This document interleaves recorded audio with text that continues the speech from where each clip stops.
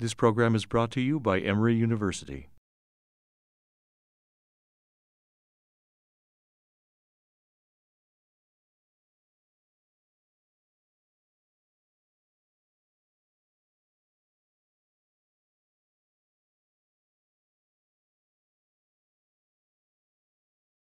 Okay, welcome to this panel entitled "The Long Movement to the Wide Movement: Queering Histories of the Civil Rights Black Power Era." My name is. Let me know if you can hear me. I just want to make sure that.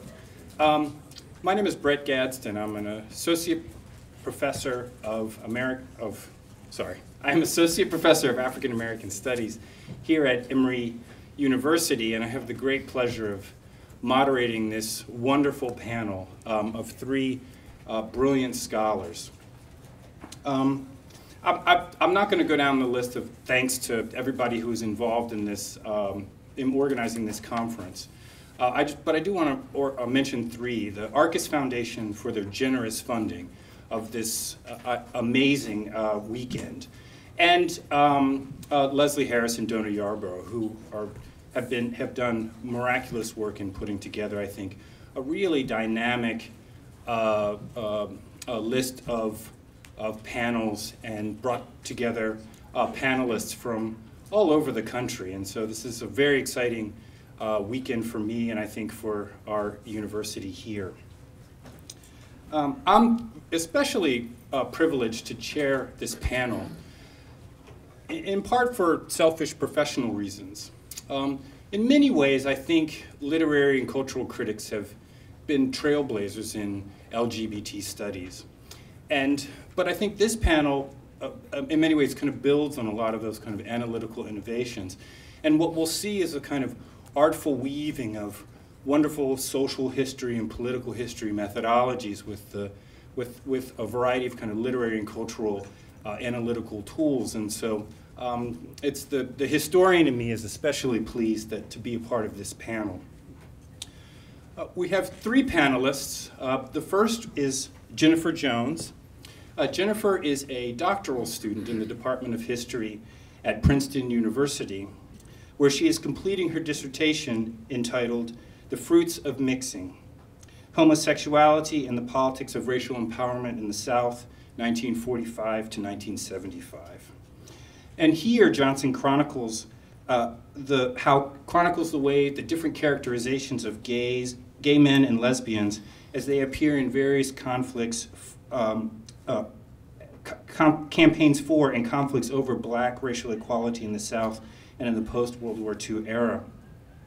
She is the winner of the Arthur Fondler Award for Best Thesis from the University of Michigan, where she completed her master's thesis, and has won support for her work from a plethora of offices across her campus.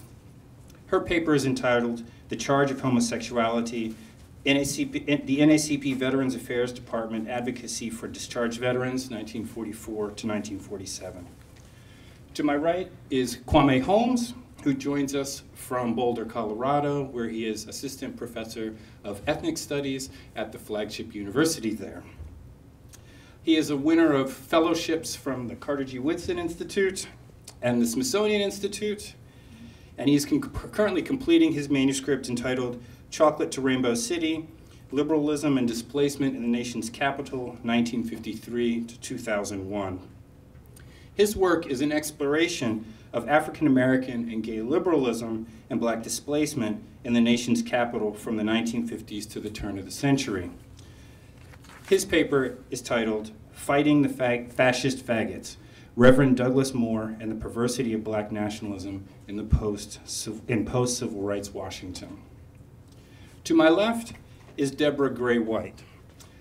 Professor White is a Board of Governors Professor of History at Rutgers University in New Brunswick, New Jersey. She is a winner of numerous awards, including a Woodrow Wilson International Center, including fellowships from the Woodrow Wilson International Center for Scholars and the John Simon Guggenheim Memorial Foundation. She's got a long list of publications, but I'd like to mention two that I actually believe are really foundational texts in African American history, and ones that have had a great deal of influence on my own scholarship and training. The first is Aren't I a Woman? Female Slaves in the Plantation South. And the second is a wonderful, wonderful survey entitled Too Heavy a Load, Black Women in Defense of Themselves, 1894 to 1994. She's also the author of or the editor, I should say, of a great book. I think of it as a kind of exercise in professional self-reflection called Telling Histories, Black Women in the Ivory. And so I think that her body of work speaks to, the greatness of her scholarship, but also about her particular acumen about how academe works. Her paper is entitled Out and on the Outs, What the 1990s Mass Marches Tell Us About Black LGBTs. And it's gleaned from her forthcoming project entitled Lost in the USA, American Identity at the Turn of the Millennium. So I first give you Jennifer Jones. Thank you so much. Thank you. Can everyone hear me? There we go. Okay. So with that, I'll begin. On May 14th, 1944, First Lieutenant Lemuel Brown solicited advice and assistance from Charles Hamilton Houston, the former dean of Howard University School of Law and the architect, thank you, of the National Association for the Advancement of Colored People's legal strategy to dismantle de jure racial segregation. Brown, a graduate of Howard University, found himself incarcerated in a military prison for, quote, engaging in an immoral and degrading conversation concerning sex with a white Marine corporal, end quote. Or, as one Black Army private serving at Fort Riley, Kansas, facing a similar set of charges put it, quote, the charge was Homo-Sexology, end quote. In response to Brown's appeal for help, Houston forwarded his case to William H. Hastie, the civilian aide to the Secretary of War, whom it appears was able to secure the officer's early release from prison. Yet this was not the last encounter between the eminent lawyer and the young man. Over 2 years later, Brown wrote again to Houston, recounting how his dishonorable discharge prevented him from finding employment and caused, quote, mental anguish, nervous strain, embarrassment, and social ostracism, end quote. He requested Hamilton's thoughts on pursuing, quote, some form of redress from the United States government, end quote. Houston, replying over 2 months later, did not see, quote, any legal action by which we can get damages, end quote. He concluded, quote, I think you will have to go about the matter in a different way, end quote. The tale of Lemuel Brown both reflects and diverges from the experiences of many servicemen and women, white and Black, removed from military service for alleged same-sex attractions during the Second World War and the early years of the Cold War. Men and women who received discharges for homosexuality face intense social stigma, were denied benefits associated with the Servicemen's Readjustment Act of 1944, or the GI Bill as it was known, and had difficulty securing civilian employment. However, many of these veterans fought such discharges by appealing to the federal government and soliciting assistance from civilian organizations. As an African-American veteran discharged for same-sex attractions, Brown labored against homophobia in federal policy, as well as racism that justified racial segregation in the armed forces and also discriminatory treatment towards African-Americans more generally. However, he was one of a dozen Black men discharged for same-sex attractions that mobilized the highly organized networks of African-American civil rights activists affiliated with the NAACP to advocate on their behalf. My talk today analyzes the manner in which the Veteran Affairs Department of the NAACP facilitated the discharge challenges of Black veterans removed from service for same-sex attractions. Relying primarily upon the extant records of the NAACP, this brief analysis makes an intervention into the small but sort of growing number of historical studies on the imbrication of African American and LGBT political engagements, as well as Black communal understandings of same-gender loving persons. I argue that the Veteran Affairs Department's general campaign to undermine racial discrimination within the military and then the administration of veterans' benefits created opportunities for same-gender loving veterans to combat homophobia within these same spaces. This revelation diversifies historiographical understandings of African-American communal and institutional engagement with the Lavender Scare, or the post-war vilification and persecution of gay men and lesbians that included their removal from military and civilian federal employment, as well as their general marginalization within the public sphere. It does so by revealing an alternative set of engagements that differ from the primarily derogatory characterizations of same-gender loving people, which increasingly appeared in the Black press during the mid to late 1940s. This particular episode suggests that far from exhibiting unyielding homophobia, the NAACP, during this sort of brief window at the end of the 1940s, engaged with same gender-loving persons in ways that were determined in large measure by a desire for racial equality and advancement. So although the NAACP had been on the forefront of combating racial segregation and discrimination in the military before the war, they waited until the latter part of the conflict to establish a department dedicated to the specific concerns of Black military personnel and veterans. On October 9, 1944, the NAACP's National Board of Directors established the Veteran Affairs Department to, quote, handle all matters which might be referred to the association to assure Negro veterans their full rights under the GI Bill, end quote. Fully operational in January 1945, the department pursued a wide array of objectives, including lobbying for the desegregation of the armed forces and combating individual instances of racial discrimination within the military. Jesse O. Dedman Jr. was appointed as the Secretary of Veterans Affairs, which was headquartered in the nation's capital.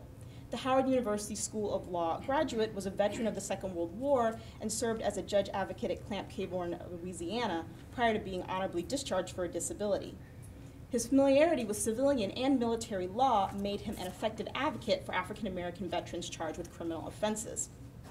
Dedman's legal acumen proved essential to one of the department's most important tasks, challenging the dishonorable and other than honorable discharges of African American veterans. Black servicemen consistently faced the brunt of military justice during and after the war, receiving longer and more punitive court-martial sentences than their white counterparts. African Americans also received a disproportionate number of other than honorable discharges, including those commonly referred to as blue discharges during and after the war. A blue discharge was an other than honorable administrative discharge used to remove a person deemed, quote, totally unfit for further retention in the military service, end quote. And although this discharge targeted a number of behaviors, it was most often used to remove those suspected of homosexual behavior. Therefore, the blue discharge was strongly associated with homosexuality. These types of discharges undermined many veterans' ability to resume their civilian lives after service. Those holding blue discharges were largely barred from receiving the various benefits associated with the GI Bill. And this was largely the result of the policy of the Veterans Administration, or the VA, which treated these discharges as essentially dishonorable, rendering those who held them ineligible from receiving benefits. This discriminatory policy was compounded for Black veterans who, especially in the South, were also denied benefits based upon their race. Therefore, in the case of Black veterans discharged for same-sex attractions, the overlapping homophobic and racist administrative policies of the VA, as well as the military, proved especially damaging and stigmatizing. The susceptibility of same-gender-loving persons and African Americans to such discharges makes their appearance in the department's records somewhat unsurprising.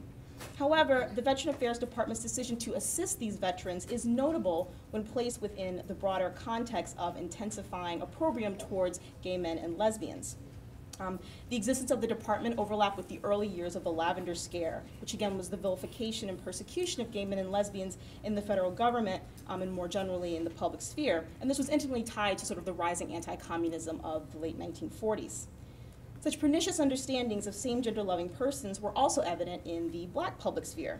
A small number of historical studies have suggested that African-American public opinion increasingly embraced heteronormativity and exhibited homophobia during the 1940s and 1950s, in part to legitimize claims for racial equality. Certainly, derisive stories about gay servicemen like, quote, sissies get into Army despite many precautions, end quote, and, quote, sex perverts gave Army plenty of trouble, end quote, suggest that editors, journalists, and some readers believe that gay men and lesbians in uniform were a menace to the protection of the nation. Such heterosexism is also evident in the unwillingness of some organizations to assist same-gender-loving veterans. Army veteran Elon Bruce noted that he had initially sought assistance from the United Negro Organization for Veterans, but turned to the NAACP when he, quote, heard no answer from them, end quote. And this suggests that perhaps the veterans group was a bit reticent to assist someone who was discharged for, in their words, homosexual offenses. At other moments, a combination of racism and homophobia may have impeded Black veterans' attempts to seek redress. A high-ranking official of the American Legion, a white veterans organization, told African-American veteran Henry Nord, quote, you would be wasting your time by asking for a rehearing of your case, end quote, because Nord had, quote, admitted homosexual practices, end quote. And this contrasts sharply with the Veteran Affairs Department. Dedman represented all but one veteran removed for same-sex attractions that sought the NAACP's assistance in amending their discharges in front of the Army or Navy discharge review boards. And the one exception where the NAACP did not assist a veteran was with regard to a soldier who had already contested his discharge independently and received an unfavorable result. Similarly, the unfavorable outcomes of all of the discharge review trials facilitated by the NAACP indicates the great difficulty in having these discharges successfully changed, even with skilled legal representation. And so, unfortunately, given the extant records of the NAACP, Dedman's personal thoughts on same-gender loving people are very unclear. However, I believe that the department's willingness to take up these cases reflected their larger mission of combating racial discrimination in the armed services and the administration of veterans' benefits. Indeed, besides sort of not having Dedman's own personal thoughts on same-gender loving people, the attitudes of other staff members of the Veteran Affairs Department are also absent. Another sort of challenge as a historian is that federal records that may have provided insight into the Veteran Affairs Department's legal challenge of these discharges, like the Army and Navy Discharge Review Board records, or even the cases of individual servicemen and women, have either been destroyed or are currently inaccessible to academic researchers. However, it appears that the NAACP's conviction that blue discharges were fundamentally discriminatory provided an opening for furthering the appeals of individual veterans where racial bias was not a clear determining factor in their dismissal. Many veterans expressed the belief articulated by Assistant Secretary Roy Wilkins in 1945 of the NAACP that, quote, the armed forces were systematically giving Negroes blue discharges for the purpose of defeating their rights under GI legislation, end quote. This perception was also at the heart of the Pittsburgh Courier's intense press coverage of blue discharges in 1945 and 1946, which helped to incite sort of a larger congressional investigation into the Veteran Administration's policy on dealing with veterans who had such discharges. In his public speeches, Dedman encouraged, quote, all Negroes who have received other than honorable discharges to file applications for review of the same, end quote. He also raised questions about the fundamental difference between these, quote, other than honorable discharges and those received from court-martial proceedings, end quote, again reflecting his familiarity with the ways in which the application of these blue discharges were largely punitive from the point of the military and then even more so from the point of the Veterans Administration. Therefore, the Veteran Affairs Department's policy of challenging blue discharges generally facilitated opportunities for same-gender loving veterans to pursue their discharge reviews. Seemingly, a desire to undermine the legitimacy of these discharges outweighed any apparent concern over the alleged cause of such removals from service. And while individual departmental staff members' perceptions of same-gender loving people are unclear, correspondence related to two veterans' discharge challenges demonstrates the willingness of local NAACP chapters and officials to assist same-gender loving persons that sought honorable discharges. Furthermore, these letters provide insights into the nature of the military's policing of sexuality, the veterans' understanding of sexual identities, and their determination to remove the stigma associated with their separation from service. So in April 1946, Daniel Byrd, the executive secretary of the New Orleans NAACP, brought the case of Elon Bruce to the attention of the Veteran Affairs Department as well as the legal department of the NAACP. According to Byrd, the veteran, quote, admitted, quote, that he is a homosexual. He was born that way. The evidence proves he is that way. He even has dimples, end quote.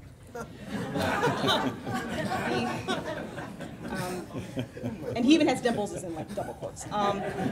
So the NAACP official then asserted that although he personally believed that the military had erred in their induction of Bruce, quote, he was not caught in an act of sodomy, end quote, and therefore should not have been discharged as though he were. Instead, Bruce, the veteran, quote, stated that when he reached a certain point, he went to the chaplain, frankly discussed his tendencies, and the chaplain sent him to the commanding officer, end quote. Bruce was promptly discharged as a homosexual. Byrd concluded his letter by suggesting, quote, since the Army should never have inducted this man, I think that it may be possible that we could have his induction nullified, end quote. Bruce solicited assistance directly from Dedman several months later, although his objectives and understanding of his military service contrasted sharply with Byrd's. Bruce asked, quote, if there is a possibility of having my discharge changed, it's blue, end quote. He continued, quote, if so, I'd appreciate it very much. I am not given the same rights as the other veterans as my discharge is blue, end quote. The word blue in both instances is heavily underlined in pencil, emphasizing the stigma associated with such discharges. Bruce's desire to have his discharge changed indicates his own conviction that his induction in subsequent military service were legitimate. And again, this contrasts sharply with Byrd's assumption that Bruce should have never served at all or been inducted given his sexuality. Moreover, Bruce's reference to rights conveys his desire to access the financial and educational benefits associated with honorable service and the GI Bill, benefits that he would have more than likely been excluded from if his induction were nullified. And while Byrd's formulation of Bruce's claims to a discharge review rested upon the latter's sort of restraint, Yeoman First Class Willis Austin of the Navy contested the notion that experiencing same-sex desire made one a homosexual at all. Stationed in Honolulu in 1949, Austin found himself in the Office of Naval Intelligence responding to rumors he was, quote, a sexual pervert, end quote.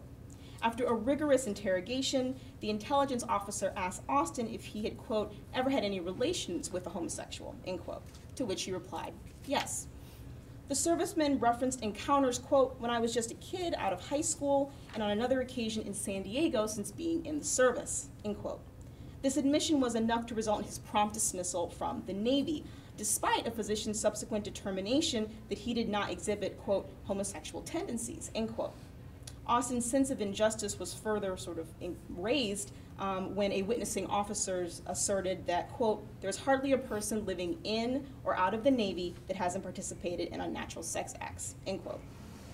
Austin's denial of being a, quote, sexual pervert, end quote, and admission to having relations with a homosexual, relations with a homosexual as a quote, suggests that he adhered to an understanding of sexual identity that was not rooted in sexual object choice. And historians have documented how in the middle of the 20th century, an understanding of heterosexual, homosexual sexual identity that was sort of rooted in sexual object choice was beginning to be sort of broadly accepted across the American landscape. However, many men, including Austin, continued to adhere to older understandings of sexual identity in which gender behavior and sex role were the primary determinants of a presumed and assumed identity. Now, while Austin's thoughts on his dismissal are quite clear, the correspondence of Noah W. Griffin, an NAACP official that forwarded his case to the national office, are less so.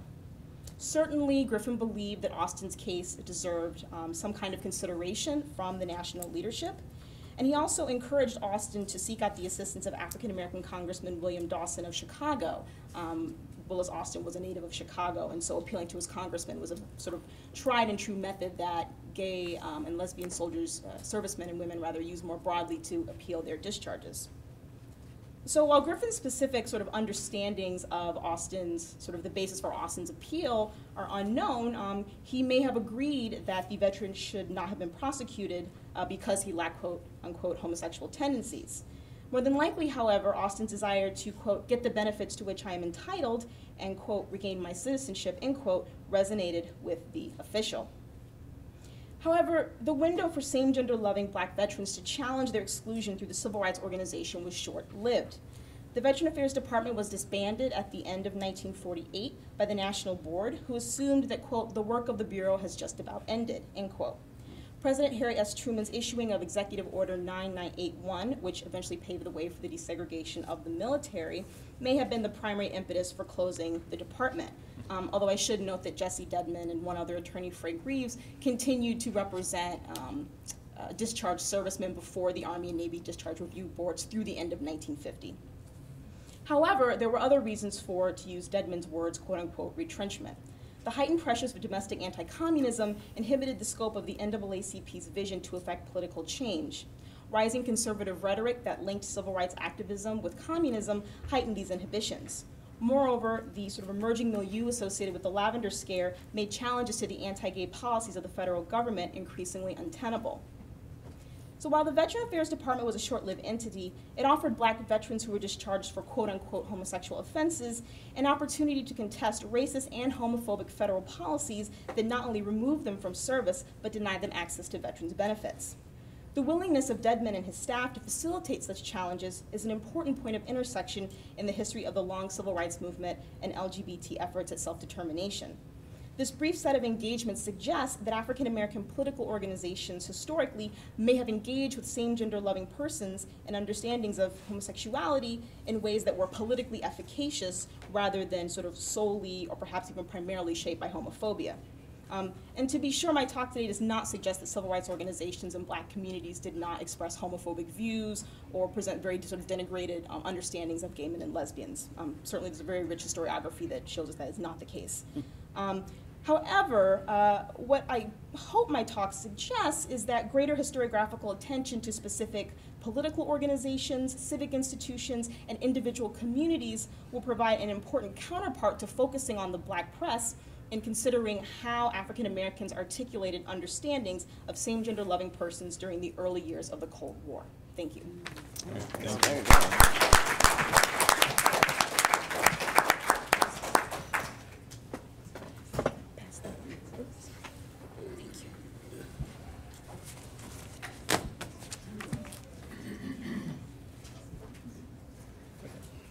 Hi, everyone. I'm going to try and work two screens at once, so apologize if there's any kind of awkwardness around that. As Professor Gadsden indicated, my talk today is drawn from a pivotal turning point in my book project, which is entitled Chocolate to Rainbow City, Liberalism and Displacement in the Nation's Capital. The book is interested in the modern history of Washington, D.C., a city that is simultaneously our nation's capital, the first major U.S. city to have a black majority as early as 1958, and a constitutionally delimited district without either full congressional representation or full self-governance. D.C. then has stood as a kind of metaphor for African Americans' broad dislocation from citizenship in the United States.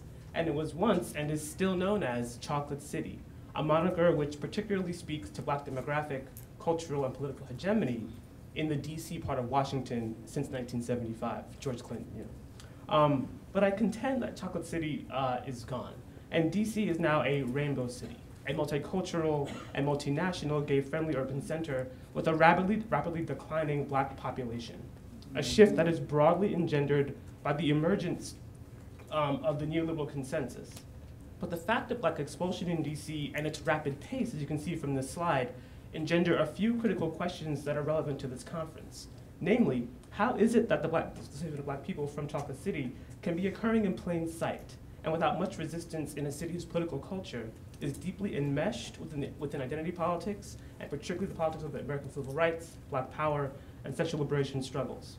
Between 1910 and 2010, as you can see, over 94,000, or a quarter of black Washingtonians either died or left the city, and they were replaced by 51,000 whites, 21,000 multiracial individuals, maybe the Q&A can talk about that, and 10,000 plus new Asian residents.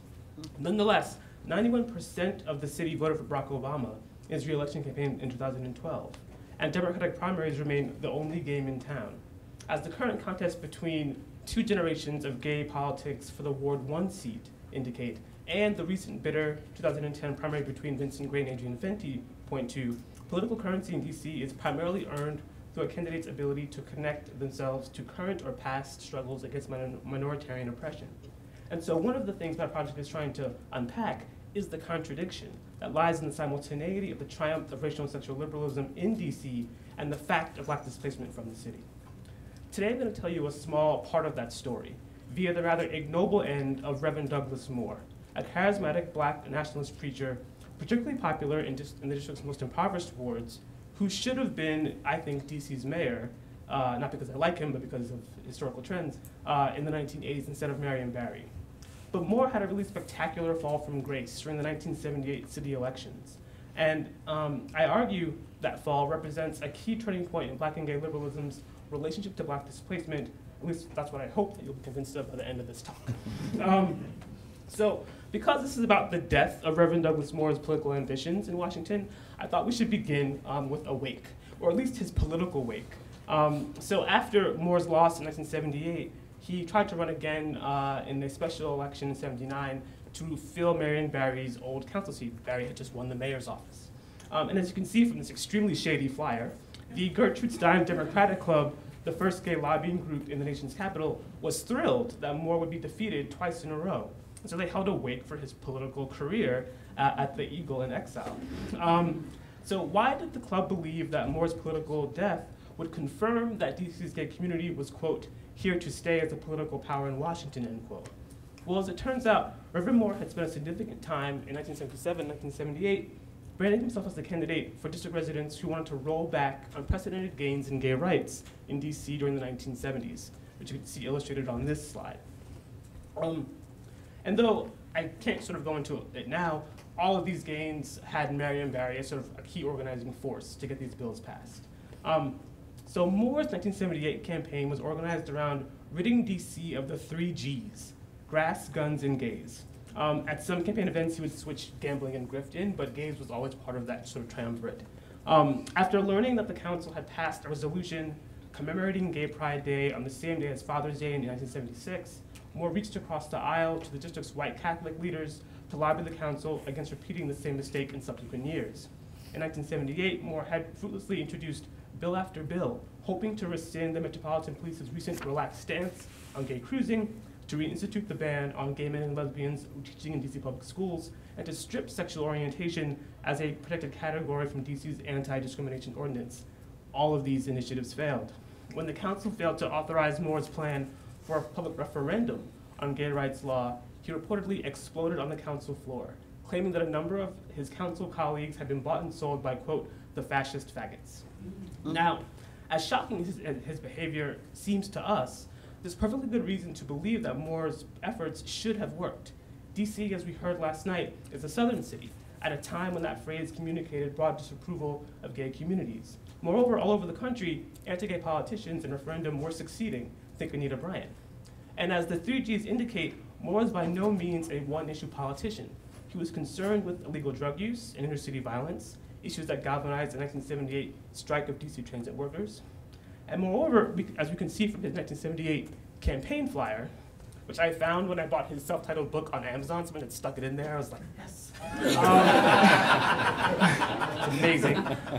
Moore was also a powerful advocate on issues vitally important to working class residents, namely rent control, utility bills, and most importantly, the displacing consequences of land speculation. So given all of that, and I know it was a lot, I argue that Moore's decline is the result of a profound reorganization of the relationship between perversion and the state in post-civil rights America, one which less often punished those seeking state power for their associations with sexual deviance, and increasingly crippled political leaders that deviated from or resisted the middle-class reclamation of the urban core. As a range of settler colonial scholars from Scott Morgenson to T.J. Talley have noted, settlement projects rely upon the heteronormative notions of sexual and cultural reproduction of the settler class. In the nation's major cities, and particularly in its chocolate cities, the federal abandonment of Great Society programs in the 1970s meant that the settlement and reproduction of the middle class in the city was broadly understood as the only way to bring dead cities back to life. In that context, those political movements and individuals who opposed the middle class reclamation of the city were framed as perverse. And even as the cities were governed by progressive coalitions that included African Americans and openly gay populations, two groups historically understood as the root cause of the immorality and failure of the American city in the 20th century.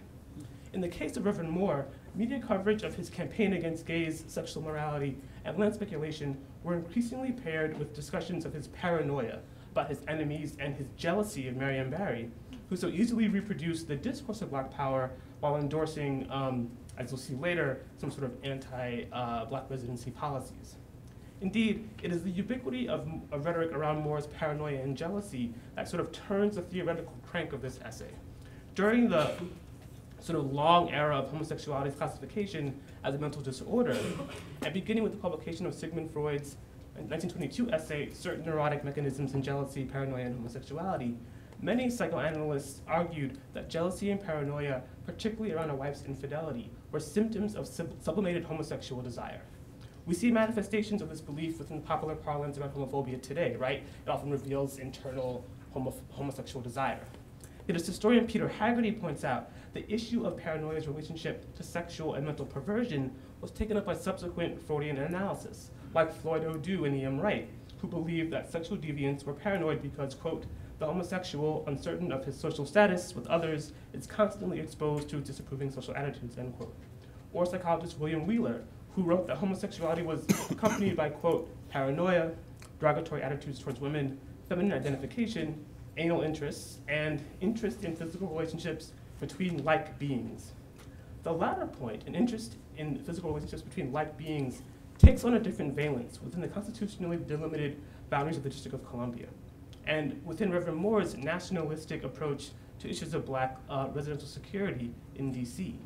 In that context, it becomes possible to imagine the way notions of a homosexual paranoia rooted in a desire for like-minded sexual bodies might travel from the pages of psychological journals or even Psych 101 classrooms into articles and coverage of Moore's black nationalist paranoia around a desire to be closer to similar racial and cultural bodies in the city. Now, I can't really prove that liberal journalists like Juan Williams, who covered Moore's campaign, he was a liberal in the 70s, like Juan Williams, who covered Moore's campaign, and he was merciless, were familiar with Freudian psychoanalysis. Nonetheless, their consistent willingness to analyze and diagnose Moore speak to the ways in which discourses which once stigmatized sexual deviance were now assembling around black heterosexuals and movements that disrupted middle-class urban settlement and cultural reproduction. So in the longer essay here, I sort of narrate Reverend Moore and Marianne Barry's political history in DC until 1975, all of which has to be cut for time. But let's sort of take up the story again in 1975, which was a good year for Reverend Moore. He had just received the most votes in a 1974 city election for one of 4 at-large council seats, which were determined by a citywide vote. And it was clear that Moore was really popular. He had the potential to win the council chairman job and also the mayoral position, I think, in 1978. But even as the city was sort of excited about the 1975 city council because it was dominated by veteran civil rights activists, change was afoot in the District of Columbia. The terms of the 1973 Home Rule Act, which had paved the way for local elections, was the first sign of trouble. Though civil rights activists celebrated the law as a victory for self-determination, Congress retained their control over the district budget, making any laws passed by the city council subject to the whim of congressional lawmakers. The Nixon and then Ford administration's divestment from the Great Society that sort of left DC being forced exclusively to homeowners and property taxes as a means of financing their city without federal control. This fact did not go unnoticed by many black Washingtonians who understood the need for homeowner taxes as being a sort of initiative against their own residential security. So when Moore sort of pushed back in '78 with his campaign for city council chairman, this is the campaign that sort of crashes and burns, he warns African Americans of a plan to push black people out of Washington, D.C., and he was not alone in this feeling. Though unacknowledged by DC scholars, the plan, as it was known and is known, is a widespread conspiracy theory in black Washington. But like many conspiracy theories, evidence of its origin are difficult to locate. Most people say they first heard P.D. Green joke about it on the radio. In terms of the broader public, the first evidence of anxiety about the plan that I found was in the Washington Afro-American in 1974, when an unnamed black woman told local activist and DJ, and I'm not joking when she says this, quote, "They whites displaced us from Georgetown and Southwest. They're now moving us out of Shaw," which is just east of DuPont Circle, if you're not familiar with DC. She goes on to say, quote, "Georgetown and Southwest used to be 90% black. Blacks in DC will be on a reservation like the Indians soon unless we get ourselves together," end quote. There was a plan to have DC 10%, oh sorry, the quote continues. There's a plan to have DC 10% black, 90% white by the year 2000. So I mean, it's kind of right in a really weird way. And it was really easy to believe such a plan existed, especially when people like Robert Leno's, president of the Washington Board of Trade, who you see quoted here in Moore's campaign pamphlet, were kind of so helpful to openly declare on the front page of the Washington Post that, quote, "In the next decade, the district will be solidly middle and upper class, with the poor having been pushed into the suburbs," end quote. In an odd bit of synergy, some white gay Washingtonians were saying similar things in the late 1970s. In 1977, writing for Christopher Street magazine, Edmund White published a travelogue on a recent trip to Washington, D.C. that was later released in a 1980 collection called States of Desire, Travels in Gay America. In White's essay, he has 2 anonymous sources. One is an anonymous black bisexual man who I have subsequently determined was A. Billy Jones Hennon, co-founder of the DC Coalition of Black Gays and Lesbians. The other anonymous source is a white gay man who is quoted as saying the following: "I love Washington. In Philadelphia, most guys in a gay bar are high school graduate, if that. Here they all have college degrees. They're young, they're well paid. Of course, it's a company town, and everyone has to be minimally discreet. But you must also remember that Washington has the biggest gay population percentage-wise in the country. Whites are only 26% of the population in DC right now, but by the end of the century, will be 50%. The prices of houses are doubling every other year. The blacks are being forced out. This is in 1977. So indeed, the similarity of the rhetoric between the rhetoric of the Board of Trade and Edmund White's anonymous gay male informer reflects less a kind of secret cabal between real estate and gays, and more, not my more, but more, something else. The consensus of that DC was, quote, a wide open town, which was a common phrase used in the late 1970s. In plain sight, a range of interests, including black middle class liberals, white gays, and the Board of Trade, had their eye on the city, on the areas of the city populated by the poor, and were quite clear in their intentions to redevelop it.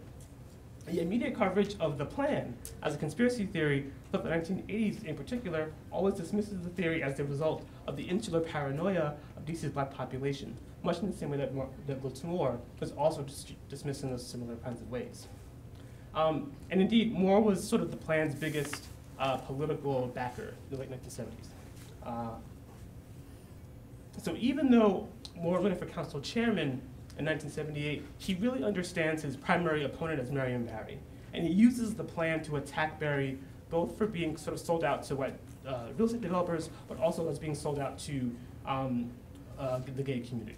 So in his 1978 self-titled book, which is called The Buying and Selling of DC City Council, he murders his attack on Barry's cozy relationship with white gay men and real estate developers. In the book, Moore devotes an entire chapter, this is from his book, to the issue of property taxes and the effectiveness of the business lobby of resisting property tax reform with the majority black DC council.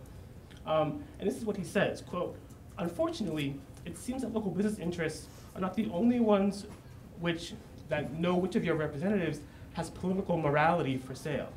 On the next pages, you will see 2 pages from the April 1978 copy of The Blade, Serving Gay Men and Women, and 2, Mr. Barry's bill of April 1978, again looking out for the interests of his newest contributors. Moore goes on to say, quote, as before, public interest is relevant to him when it conflicts with the private interest of his contributors, end quote. Moore's clever turn of phrase there was an emphasis on private interests of gay contributors within a broad chapter on Barry's favoritism towards the real estate industry, all speak to the cathexis that informed Moore's belief that the fascist faggots were sabotaging his campaign. The term revealed that the white gay men who were a kind of representational bridge between Moore's concerns about vice and morality on the one hand, and his anxieties surrounding the potential displacement of African Americans from DC.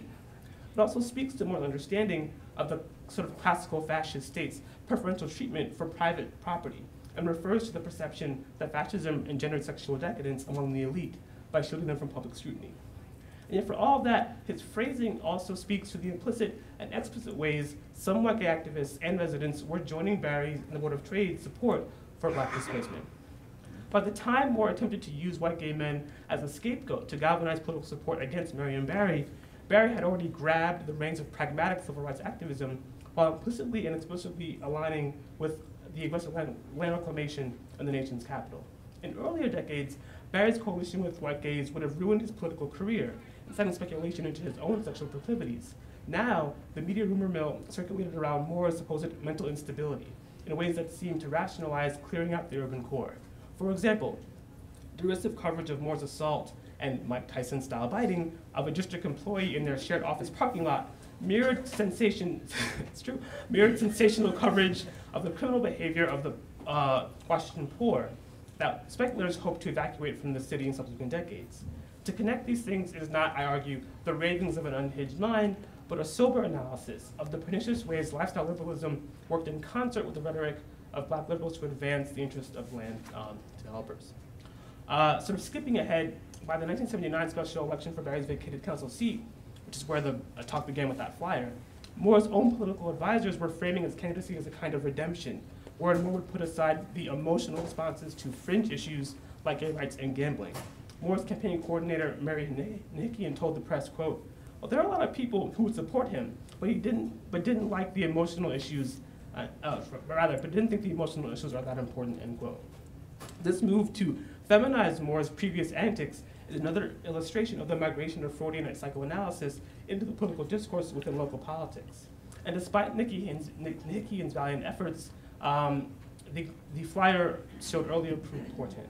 A year after losing a special election, Moore was sentenced to federal prison for violating the terms of his probation in relation to the aforementioned assault on a district employee.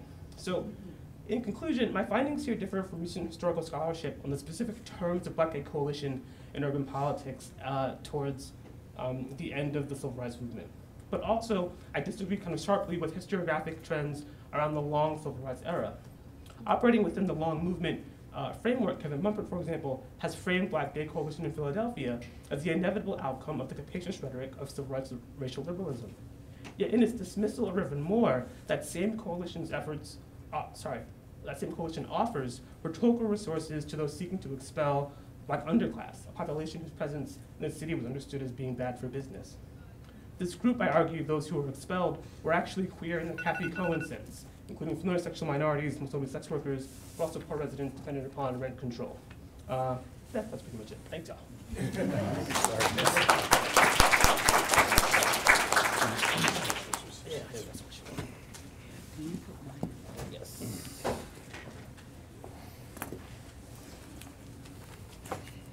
And I just hit that before, or I can just do it for you.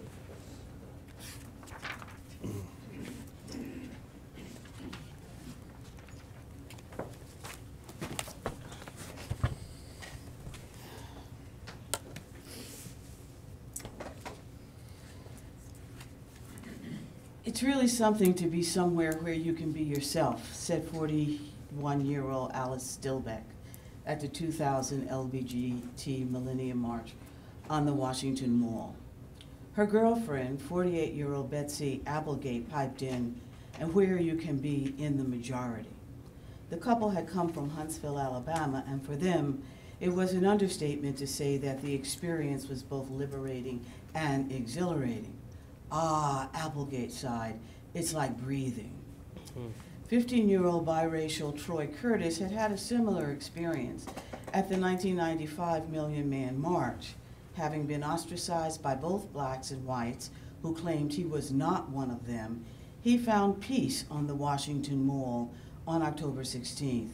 Quote, "I felt the kind of love I have never felt in my life," he exclaimed. "It felt so good to belong for once to the majority, to look around and see a sea of Black faces." Charlene Ryan, a great-grandmother from Wilkes-Barre, Pennsylvania, felt the same kind of love in Philadelphia at the 1997 Million Woman March. "I feel connected," she said. "I feel like I'm meeting with family." Black LGBTs went to the Million Man March of 1995, the Million Woman March of 1997, and the 93 and 2000 LGBT marches, searching for the same kind of inclusion and renewal.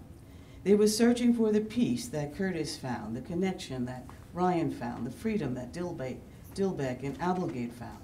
They wanted to be part of the LGBT community and the Black community. And like W.E.B. Du Bois, who spoke of his two-ness almost a century before, they did not want to forsake either part of themselves. They were vocal about their needs and desires and what they brought to both communities. Some found the community they were looking for, others did not. Almost always, the community they found was problematic. The reality, sadly enough, was that even though Black LGBTs were out and vocal at the African American and LGBT marches, they remain on the outs in both communities. Being out.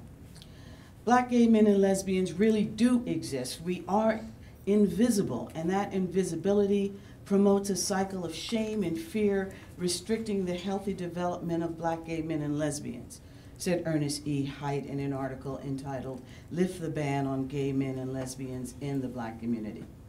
Our presence as openly gay men and lesbians will counter the assumption that we do not exist or do not contribute to our community. Staying home or marching incognito colludes with those who wish to keep us invisible, was the message of the National Black Gay and Lesbian Leadership Forum regarding the Million Man March. Dennis Holmes felt the marches provided an opportunity to provide positive images for Black gay youth, For Darren Hutchinson, not marching only fed into the hands of those who felt that homosexuality was inherently abnormal, undesirable, and un-black. And because it allowed racist acts against black gays to go unrecognized and unpunished, it weakened the whole project of anti-racist political activism. Hutchinson also faulted the Million Man Gathering for embracing patriarchal familial structures and male domination over women. And about the black family, Barbara Smith wrote, quote, "Homosexuality is not what's breaking up the black family," she wrote, "homophobia is." Black gays also criticized LGBTs. When Tom Bean reflected on the 1993 San Francisco Pride Parade, he described his experience as akin to, quote, being a raisin in a sea of sour cream, unquote. White gays, he concluded, were, quote, willing to accept black invisibility, second-class black citizenship, the racism of gay skinheads, the National Socialist Gay League, and gay white Republicans. Barbara Smith wrote that, quote, wealthy gay white men and those white lesbians with sufficient class privilege and lack of feminist politics don't care about racism, police brutality, poverty, homelessness, or violence against women. Others pointed to the way white gays often led the gentrification of poor black neighborhoods. When white gays touted the diversity of the committees that organized the 93 and 2000 Washington Mall marches, the fact that they were multicultural and purposely designed to represent African Americans, blacks like Don Thomas, editor of BLK, retorted that blacks were made visible at national high-profile political events, but few were involved in running the actual day-to-day operations of the thousands of large and small lesbian and gay organizations across the country. Black gays also faulted white LGBTs for their glib equation of black and gay civil rights, whereas white LGBTs were more likely to see black and gay oppression as the same. Black LGBTs emphasized similarities in the means of social control, while pointing to the subtle and glaring differences between black and gay oppression. In sum, black gays and lesbians were earnest in their desire to be one with the LGBT and black communities. Most understood that they themselves were not a monolithic group, but they also understood that being out posed unique hazards for them in both the gay and black worlds. They understood that they straddled both worlds and that to be comfortable in each, they had to be accepted by both. Out at the marches. Although each march had a political agenda, more or less, it's a whole another chapter, the political concerns of all of the marchers, including those of LGBTs, black LGBTs, did not exist independent of their emotional need to live more comfortable and satisfying lives. In other words, the very personal and emotional was political. For black LGBTs, the issue of physical safety loomed large. Before the 93 march, for example, Nadine Smith, one of the African American march co-chairs, reported that threatening calls against gays and lesbians had increased. In 1992, the National Gay and Lesbian Task Force reported that violence against gays and lesbians had increased 172% since the 1987 National March. As Tom Bean noted, gay skinheads and Nazi types were tolerated by white gays whose white privilege allowed them to ignore the issue of black safety. In fact, a few months after the 93 march, Marlon Riggs, the appointed Grand Marshal of the San Francisco Gay Pride Parade, was greeted with intimidating hostility and rebuke by the white gay male who was assigned to drive him. Potential for violence existed in black America as well. In Chicago, the ad hoc committee of proud black lesbians and gays was at first denied a permit to march in the 1993 annual African American Bud Billiken Parade because, as the publisher of the Chicago Defender argued, they would, quote, incite negative and confrontational behavior from the general public, unquote. After much wrangling, they did march in the August parade, but they were probably mindful of the report issued by the Chicago Horizons Community Services Anti-Violence Project, which reported that violence against LGBTs was up 20% in 1992, with much of the increase coming on the predominantly black South Side. In Harlem, when 15 black men and women marching under an LGBT banner marched up the Adam Clayton Powell Boulevard in the 2000 African American Day Parade, police were alerted because the group was being followed by bottle-wielding homophobes shouting anti-gay epithets. The issue of violence raised its head at the Million Man March, where black-on-black male violence was a concern of every attendee, not just LGBTs. In fact, black-on-black male assault had reached such alarming proportions that ending the violence in Black America was a reason for holding the march in the first place. Cleo Manago, founder of Black Men's Exchange, wrote that everyone was full of, quote, whisper, wonder, and worry about the safety of 1 million black men in D.C. Manago was heartened when he came across a group of same gender-loving men, quote, donned with pink triangles, gay pride placards, and gay rainbow flag cutouts of the African continent, unquote, who were treated respectfully by the black men around them.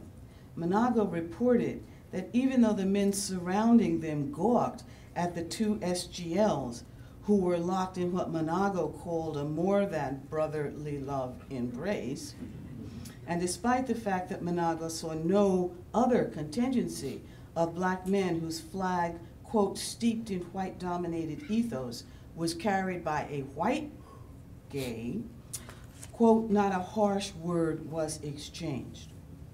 While there was no violence at any of the marches, it cannot be said that black LGBT psyches were spared.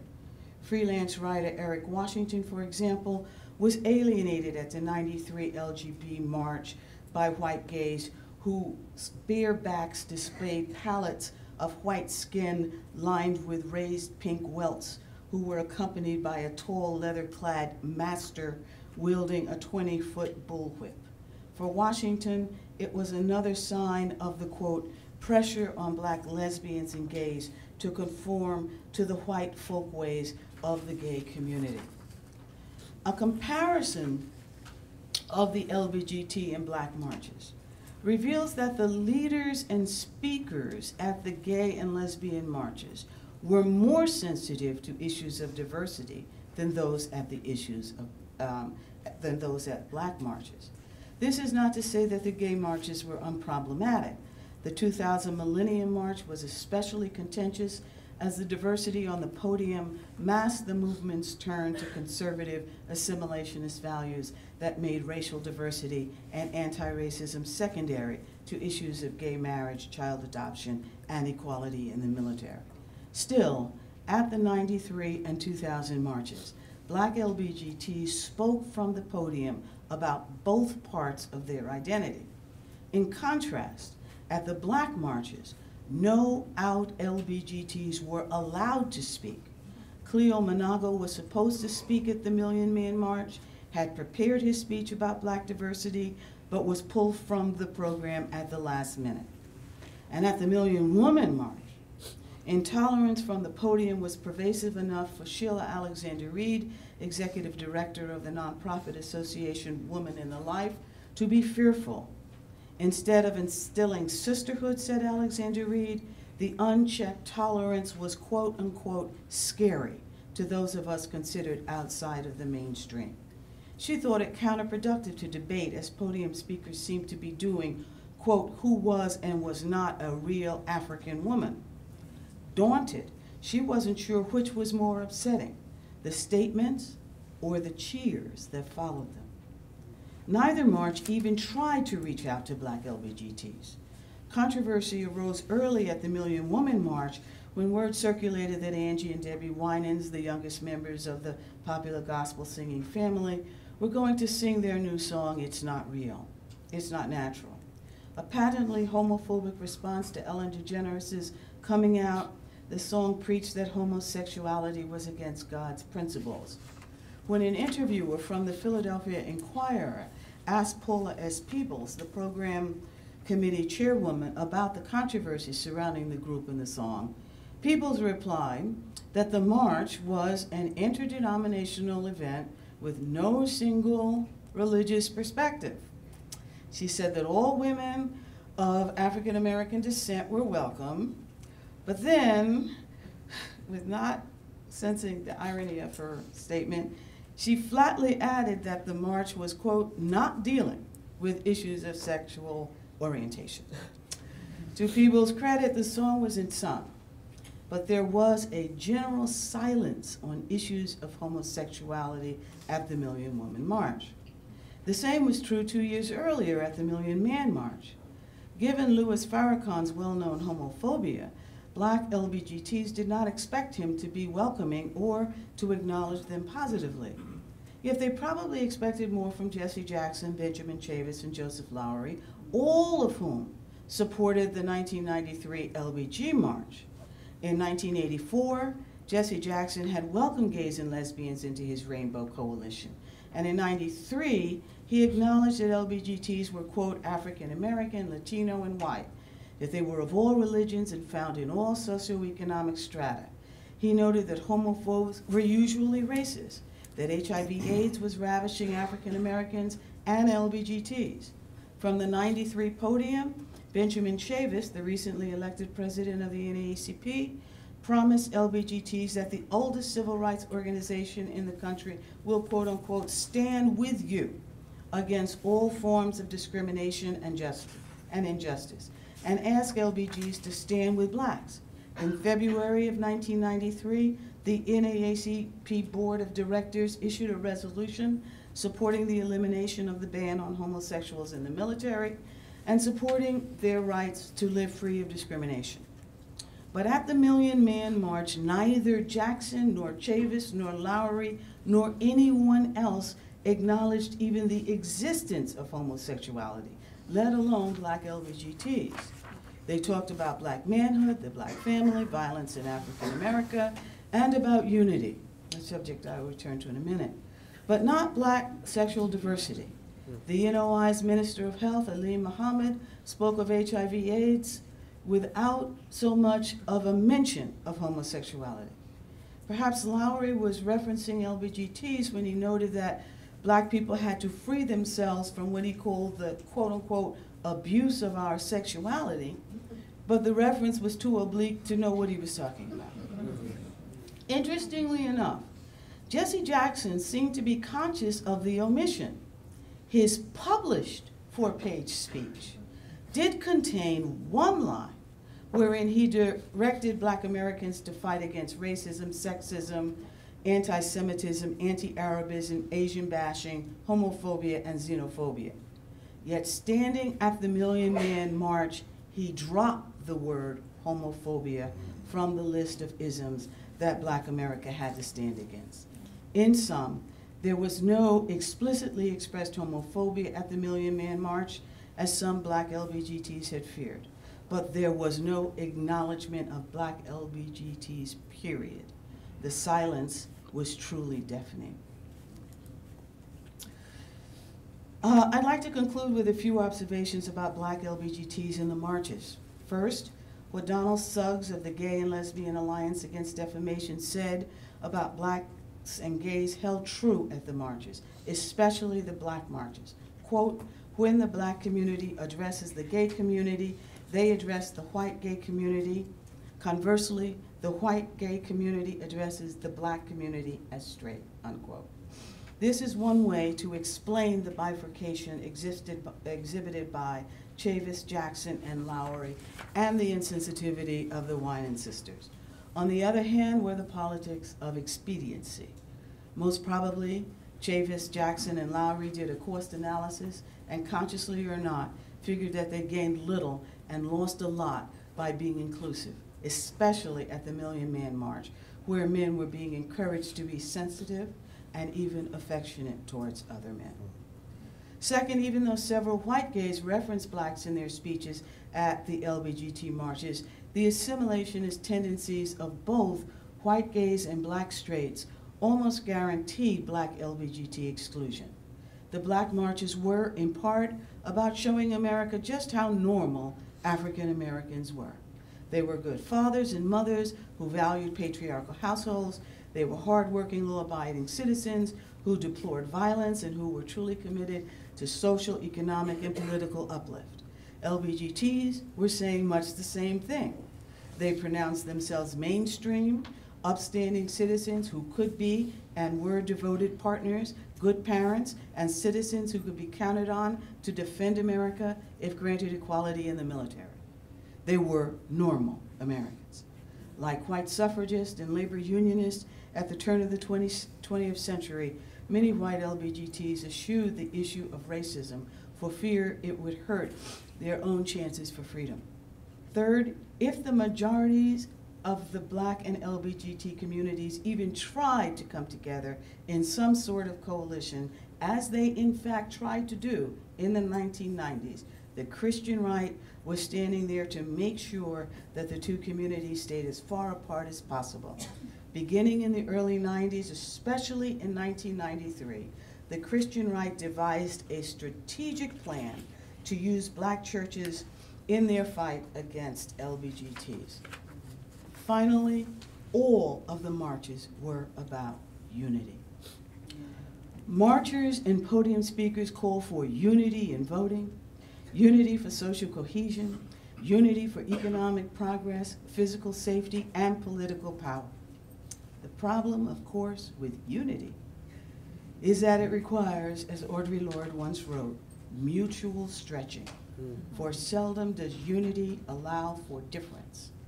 Indeed, there is something inherently contradictory in calling for solidarity and celebrating difference at the same time.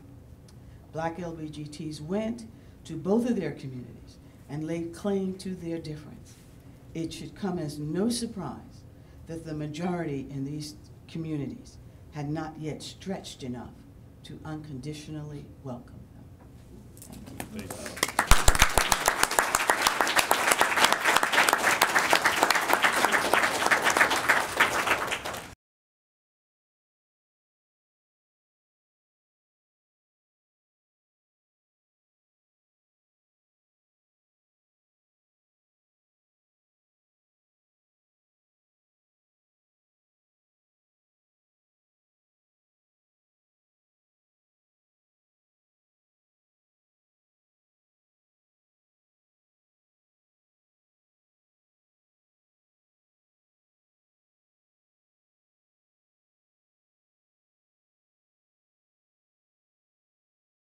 The preceding program is copyrighted by Emory University.